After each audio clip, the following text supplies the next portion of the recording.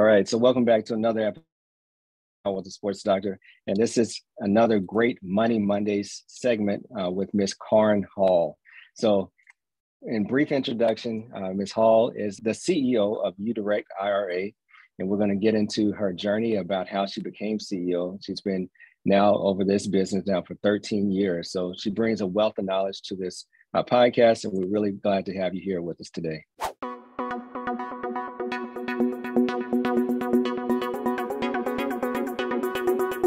Are you interested in real estate? Are you tired of hearing about all the money that your friends and colleagues are making from their investments, but you don't know where to start? Don't worry, I got you.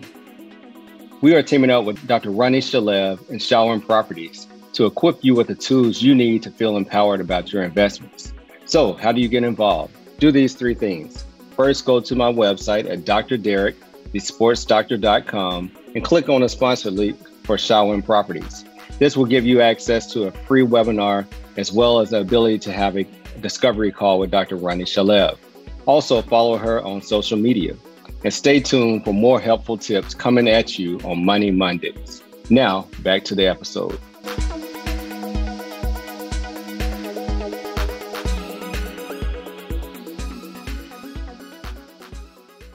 Thank you. This is it's great to be here. I love talking about money on Mondays. So there you go. Right time, right place. All right. So she is recommended to our show by Matt McFarland and Amanda Hahn, who did a great episode on, I labeled it Protecting the Bag, how to keep your money, the hard-earned money that you work for. So if you have not listened to that episode, please go back because they shared many great strategies about how to save on taxes and also the relationship that you should have with your CPA more than just doing your taxes at the end of the year. So today, that was a kind of a basic episode. Now we're going to dive into one of the best kept secrets, I think, of investing, which is self-directed IRAs. So just start off by telling us kind of the journey of how you made it to be CEO of your own company. Yeah, I mean, it was a long journey. I didn't just wake up one day and think I want to self-direct IRAs, but yeah. I was a radio announcer, when I was like in college and so forth, and then out of college for a while. But then I realized I want to make some money, and I got involved in real estate in lots of different aspects. So while I was still on air, I would manage some property buildings, some multifamily buildings in Seattle. And then I also became a realtor for a year in Seattle, and I did all this. So I was really busy, just working. And then I moved out of Seattle and down to LA and got involved in mortgage loan servicing. Boy, I learned a lot. I mean, you learn a lot when you understand how the mortgage industry works and how loans work. And it was a great education. And I was in that space for about 8 years. And then I transitioned into the loan origination space. And that was really a challenge. I mean, that's a tough job. You'll work with them for months and then they leave you for an eighth of a point, but it was such a great education. And it was, it was profitable. It was a great thing. I really did enjoy it. But then of course we had the recession. And so that changed the game for a lot of people. And I got a job at a self-directed IRA company, worked there for a couple of years and started off on my own. So that was 2009. And it was like the best time to open a self-directed IRA company. And the reason is because there was all this real estate that was like just on sale because there were foreclosures and so forth. And it was just starting to happen in 2009, the foreclosures. And so, banks, they just locked up, they weren't going to lend money to investors. And so investors are like, where do we find the money? Well, guess what? They could tap into what is today a $40 trillion pool of funds for their deals. So if any of the people listening today are raising capital or want to partner with somebody on one of their transactions, a self-directed IRA can partner on a deal. It's great. Well, this is how the investor community really found self-directed IRAs because they've been around since 1975, probably before a lot of people listening or even born. So it's been around a long, long time. And it's just an excellent tool. And it's just, right place and right time. Most important, when you were a DJ or when you said in radio, what type of radio show did you have? I did light rock. Let's talk. K-Light 98.7 FM, right? Nice. I love that. That was fun. Yes. Smooth jazz. It's funny. That's what I go to sleep to a lot. So. Oh, it's the best. And it's funny how those songs are timeless. So those right. Absolutely. Absolutely. So let's talk about 2009 because you kind of set the stage. But 2009, you know, a big financial downturn, but a lot of that was caused by big banks. So yes, with lending, a lot of people were getting loans that maybe they didn't even really qualify for and ended up leading to the recession. So you mentioned that was a great time for you direct IRAs or to go into self-directed lending. Why would you say so at that point when people were kind of scared already? Well, they couldn't get money from banks and they had deals in process. And so banks, if you're an investor, usually you can get like 6 to 10 loans. If you have, the number will change, but if you have like 5 mortgage loans out already, you want to get a 6th, you're a real estate investor, usually you can do that. But banks weren't so willing to give investors a lot of loans because of the risk. And so the need for capital was really, really accelerated, especially during those years. And self-directed IRAs provided the answer. So it was sort of a grassroots kind of solution to the problem, because by investing in these properties, have the IRAs investing in these properties, it grew people's retirement so that they could afford to retire. It was a perfect storm. All right. And so, you know, my audience, we have a lot of health professionals, a lot of young professionals, entrepreneurs, athletes. So we want to have this conversation for me on a very elementary level, right? So we're not talking to CPAs. So let's start off finding some just kind of basic terminology about how does a self-directed IRA differ from a traditional IRA or a traditional 401k? Mm-hmm. Right. So like the typical IRA invests in stock market type of assets, market correlated assets. That could be a CD, could be stocks, could be mutual funds and all these other different things, but it's tied to the stock market. But with a self-directed IRA, it is tied to alternative assets. Now, understand an IRA is an IRA, it's one thing, but what makes it truly self-directed is when you're investing outside of Wall Street. So like your IRA can buy a house and the renters pay your IRA the rent, for example. Or your IRA can invest in private equity. Maybe somebody has a fund and they're building an apartment building or something, and your IRA or solo 401k or HSA, all these different accounts can self-direct into deals like your self-directed account can hold physical precious metals, we'd store them for you. Different things, notes, you could buy performing and non-performing debt. So lots of different asset classes. Okay. And once someone invests into a solo 401k account or whatever health savings account, what are some of the rules about what they can and cannot use that money for? Yeah, that is the key, the rules. It's not like investing your own money because this is tax protected money. So in order to get that tax protection, the IRS wants you to follow certain rules. And so here they are. You need to avoid what's called a prohibited transaction. So what makes it prohibited, right? Well, it starts off with some people being disallowed to your IRA. So disallowed people are your ascendants and descendants. Just think it like up and down the family tree. Parents and grandparents, you and your own spouse, children and grandchildren, disallowed to the IRA. Okay, so I'll explain how that works. Now, your nieces and nephews and your aunts and uncles, they're okay. Your cousins, fine, but not anybody up and down the family tree, right? Plus a 50-50 business partner, but I don't want to get too into this. So there we go. Okay. Some people are disallowed. So here's the thing. So a disallowed person can't benefit from the IRA today. So here's one of the rules. Your IRA isn't going to lend money to your spouse so they can go open a business, because that's a disallowed person receiving present benefit from your retirement account, prohibited transaction.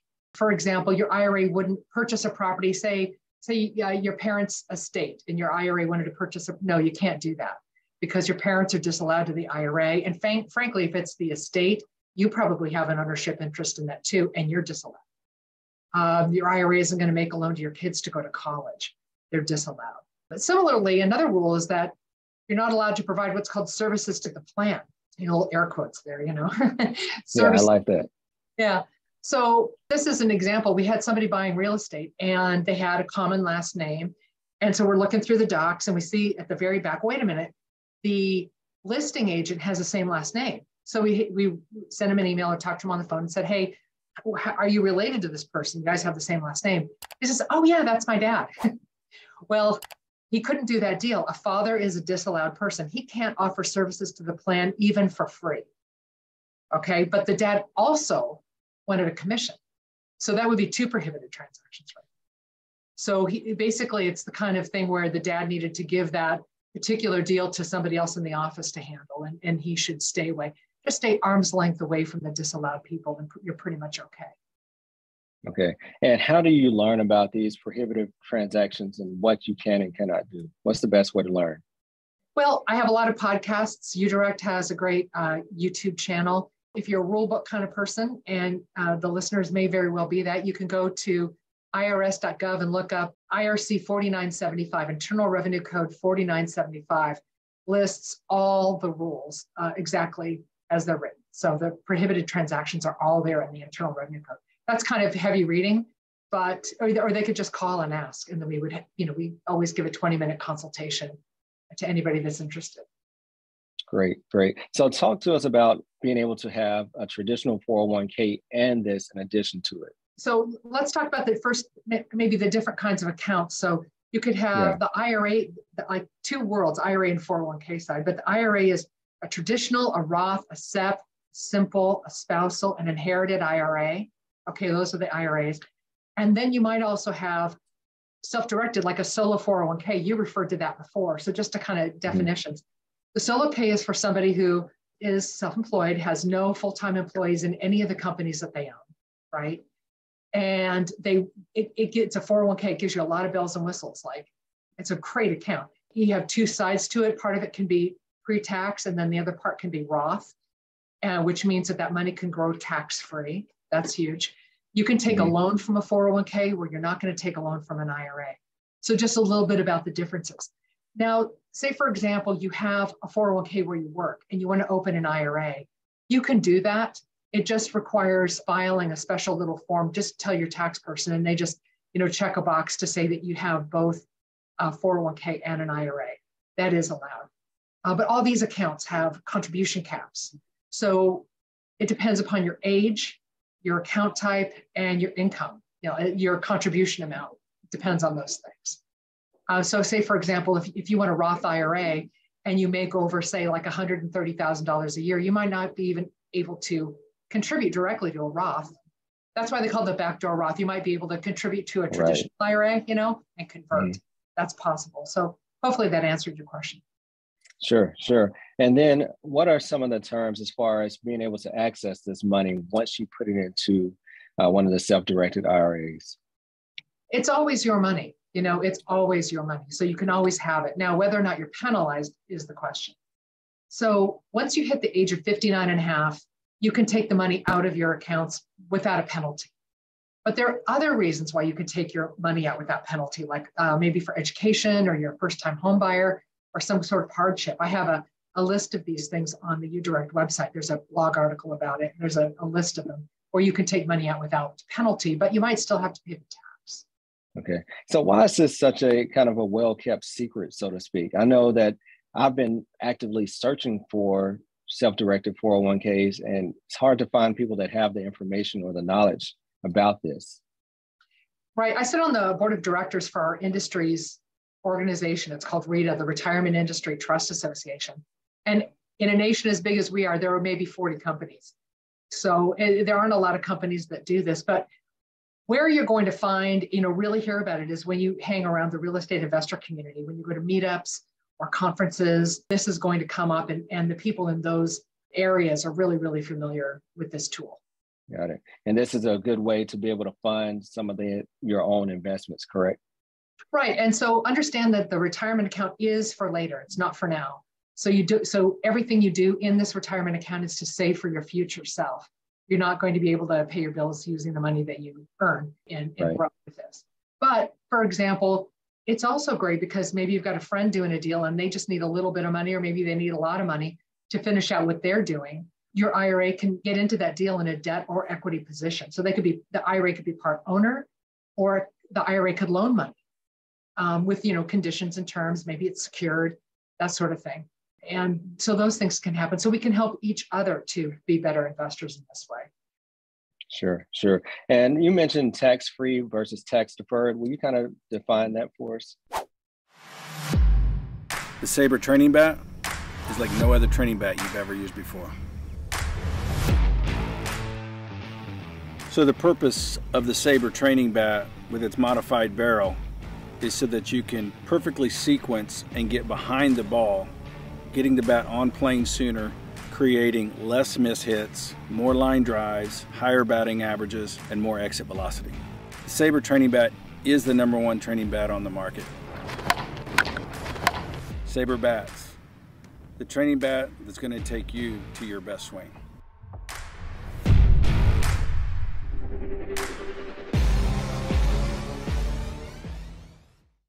Yeah, I'm happy to. So a Roth IRA can be tax-free.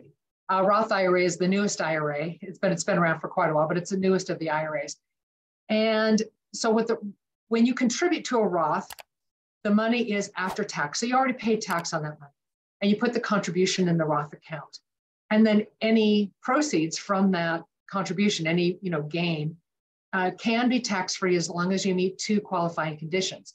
And that's usually having that Roth or a Roth for 5 years and being 59 and a half. So you meet those qualifying conditions, and then you can take the proceeds out tax-free at the end. Okay, versus tax deferred, kind of just define that for us. Yeah, like traditional IRA, and a lot of 401ks are tax deferred. So the money goes in, and you may or may not be eligible for a tax break. That's great. So the money goes in, you haven't paid tax on it yet. And then just like the Roth IRA, all the growth is deferred. It's just sitting in there, not being taxed. But with a traditional IRA or with a regular 401k, when the money, it's taxed when it comes out. So it's not taxed now, it's taxed later. And when it comes to these kinds of accounts where the money goes in deferred of tax, later on you have to take an RMD, a required minimum distribution. So it used to be 70 and a half, now it's 72. It's probably going to go up to 75. When you hit this age, then you have to take the money out and pay tax to kind of give you the life cycle of it. Okay. And then also one thing that's really big, I think, in this realm that we're dealing with is health savings accounts. Will you kind of speak to that and what a health savings account is and how it can be utilized?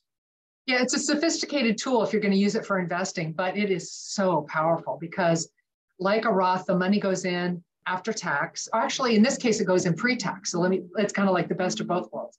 So when you contribute to an HSA health savings account, it's money that you have not been taxed on. You may get a deduction for making that contribution. And then the money grows and you can use it to pay bills. You can use it to like in any kind of healthcare bills, or you can just take the money and invest it and all the proceeds will come out tax-free at the end. But in order for it to come out tax-free, you have to have like medical bills that equal the amount of your withdrawal. And I guess I should mention too, if you want to qualify and have an HSA, first, you have to have a high deductible health plan, HD, HP. So a lot of employers offer them. It's usually part of their cafeteria plan of, different kinds of accounts you can have. So first you have a high deductible health plan, then you can have an HSA. Contribution limits aren't as high. I think for a family, it's around $7,000 for a family. An individual is much less. So the contribution limits aren't as high. But it's a really powerful tool to get the tax break in and the tax break out. It's really the best of all worlds. But you just need to make sure you maintain it correctly. Yeah, and you mentioned that you can pay down your health bills, but can you also use it for paying down like daycare and things of that nature? Or is that a different type of account? That's a different type of account. Yeah, sometimes when my kids were little, that's what I had. I had that different type of account where you contribute through your employer and you have to, it's a health savings account where you have to use it all by year end or you lose it. This is a different kind of account. It is called an HSA health savings account. It's not the other type, an employer type. Okay. Okay. But I mean, this is important right now when we have so many insurances with these, $5,000, $7,000 deductibles. And to be able to come out with that money out of pocket sometimes can really cause a financial strain. So health savings accounts, I think, are, something that I've been able to utilize and that really come in handy. Yeah. And especially as people get older, you're a doctor who knows better than you how when people get older, the older you are, usually the more medical bills you have. So it's a great way to be a friend to yourself and be ready for that. Mm-hmm. Since you brought that up, can we talk about long-term kind of care? Does that fall under the same self-directed IRAs or is that different? It can be. I have to look it up because I believe the premiums for long-term care insurance are a deductible. You know, it's something you can pay for with a high deductible health plan. I'd have to double check, but I believe the premiums for long-term care, but no other kind of insurance. And what else would you say that's kind of that a health professional or that a young entrepreneur, how should they be investing for their retirement? Because we know that the traditional 401k, you know, when we turn 70, will there be any money out there for us? You know, so just kind of speak to that. Right. Well, I mean, I can speak to it personally because I'm, you know, one day I'm going to retire. I'm in this business, so I better be able to do that. Right. Yeah. And what I've learned is that retirement is when you prepare for it, it's layers, you know, layers of things that are going to happen for you. Like, say, Social Security, that's one layer. Maybe you've got an annuity, which is kind of an insurance product. Maybe you've got a 401k. Maybe you've got, you know, an IRA too. And it's layer upon layer of different assets. Maybe you bought a rental property, and the rental property is, you know, spewing off some rent and a little cash. So to prepare for retirement, our account holders, they're layering with different streams of income. And so when you choose an asset, I mean, this is self-directed, so we don't advise what you should invest in. We tell you what you can put into a self-directed account, but you just definitely want to start planning layers as soon as possible. And don't think that retirement is so far away, because it does take a while to prep for it.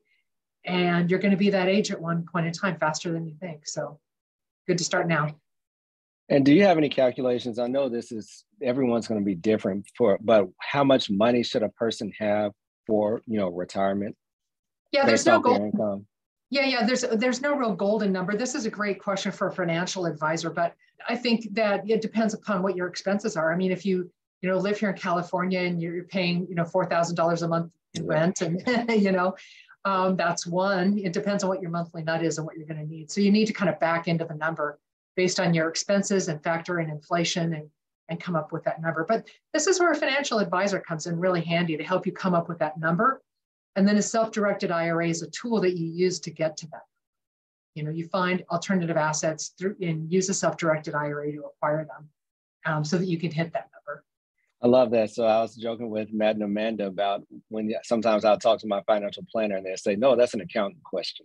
Yeah. No, it's true, because when we started giving tax advice, you know, just it's like, you know, you're not going to give me legal advice. You're not a lawyer, so right. Maybe you know something, but it's different. So absolutely. So when someone comes to you and they're ready to invest, what's that process look like? It's pretty easy. So the whole process goes like this: you open an account, and at the most it takes a day. Once we get, you know, an application and a copy of your ID and so forth, get your account open, then you can log in. You've got an account online, you can see it, and that's great. The second step is to fund the account. So you can contribute from your own, you know, checkbook. You've got a cap of how much you can contribute every year, but you could make a contribution. You could, if you have like an IRA elsewhere, maybe at Schwab or, you know, TD Ameritrade, Northwestern Mutual, you can transfer that. So to do that, you fill out our transfer form. It's part of our application. You sign it, give it to us, we sign it. We send it to your custodian, they move your money. So you fill out a form, basically, is what you do for that. And if you have a employer plan with a previous employer, like a 403B, 457, if you have a 401k and it's a previous employer, you just call that previous employer's administrator and say, hey, I want to roll my money over into this IRA. But we tell you how to do it, we help you do it. But you fill out their form and they send the money. And so you've opened the account, you've funded it, now you invest. So you go shop for your asset. And this is super crucial at this point, that you don't just pick any asset, that you do your homework, that you understand the asset, you understand the risks, you do your due diligence. Do the people that are selling you this asset own it? For example, you know, you want to get online and Google them with the word fraud after, if you're dealing with another person. If it's a piece of real estate you're just buying yourself, you know, through your IRA, then you want to make sure you understand all the potential pitfalls. How do you plan for unexpected expenses? And you always want to leave a pad in your account.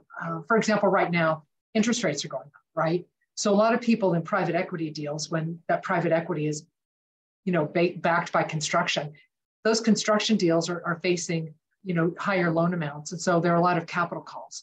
So does your IRA have a cushion to be able to handle something like a capital call? So some things to take into account. And that's why we have a consultation with you before you go forward. So we understand what you want to do, how you want to do it. But there's so much information. I mean, if you have a topic, if you want to learn tax liens, if you want to learn all about investing in raw land or mobile home parks, you Google it, you find meetups. There's so many podcasts. It's wonderful how we can go deep and on different areas of expertise. Yeah. So as you're saying that, I'm hearing that you definitely have more freedom, right? But with more freedom, there's more risk versus just trusting some random person to put your money into a 401k. Now you're in charge of it. So you definitely have to educate yourself. You do. I mean, I like to kind of joke around and say it's like Spider-Man. With great power comes great responsibility, right? Absolutely. And that's how it is. And there's some tools you can use. One is called a checkbook IRA sometimes, but what it really is an IRA-owned LLC.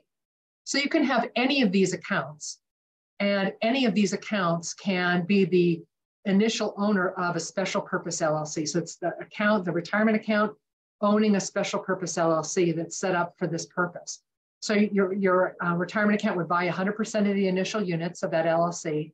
The LLC would have a checking account, and now you can write checks, but you can only write them either to acquire an asset or to pay the expenses of an asset, or maybe your account fees, nothing else. That's all you can do with it. But it could be handy if you want to buy properties at auction. If you are invested in tax liens, those are very transaction intensive. So it's a good thing for that. So some people, like having that IRA-owned LLC. Absolutely. So time out with the sports doctor, this is your final timeout. So, when I talk about money, a lot of times I get a little anxious or have fear. And I'm sure a lot of other people have that same thing, especially, in medicine, we used to kind of see one, do one, teach one mentality. But being able to sometimes get outside of your realm can be scary. Yeah. But speak to why this is so important as far as investing and planning for your future. Why is now still the time? It's always the time. What do they say? Like the best time to plant a tree is either 10 years ago or today. And we know we're going to be older. We're older every day. So let's plan for it, And yeah, it's definitely scary. It's, scary for me too. It's scary to be an entrepreneur and open a company and learn so many things about how you do that. But even with real estate investing, and I did a little bit, but really getting into it and understanding how many aspects there are to it. And the way I learned is by being involved in real estate investment clubs and talking to people and hearing speakers talk about, how do you deal with tenants? How do you get the best deal? How do you find a good deal? And people have like checklists they'll share with you. I've never met more generous people than real estate investors. They want to tell you how to do it and be their competition. It's amazing. It's a really great, like abundance kind of a community in my experience. So, but there's just a lot of people that want to help you learn when you want to get into the investing space. Just learn and do your homework, and then eventually you feel comfortable. Yeah, and I think community is important. That's one thing, by surrounding yourself with like-minded people who are willing to share their failures. I think that's really important. Sometimes you get in these groups and everyone wants to say, oh, I'm doing this, this, and this, but really to be able to get into a community where people can share their failures as well as their successes is very important. So you can kind of learn and grow together. It's true. I mean, yeah, it's not all success. There's no successful person that doesn't have their failures, because they come hand in hand. Absolutely. So Kaaren, if you can tell us how people can follow you on social media or how they can reach out to your company and get involved with your investment strategies. Well, it's easy to find our name because it's the letter U and then UDirect as one word, UDirect. You just Google that and you can find us. We're on, Instagram and all the social media outlets. We even just got on TikTok with some videos. So we're doing that. Not a lot of moving parts to an IRA to really, show how they work, but we're working on it. So you could find us anywhere. But the best way to get a hold of us is info@udirectira.com, and ask any question you've got, and we're happy to answer. Perfect. Well, thank you for sharing this wealth of knowledge with us. And I can't wait to hear more about these self-directed IRAs moving forward. Thank you. Really appreciate your time. Absolutely. Thank you for continuing to support this podcast. If you enjoyed this episode, then please leave a 5-star review. And if you haven't done so, subscribe so you continue to get the updated episodes. Until later, peace. Hey, time out with the sports doctor. Keep our head right in the game. We ain't never stopping. You and now trust, you don't want to miss. This is where life, sports, and medicine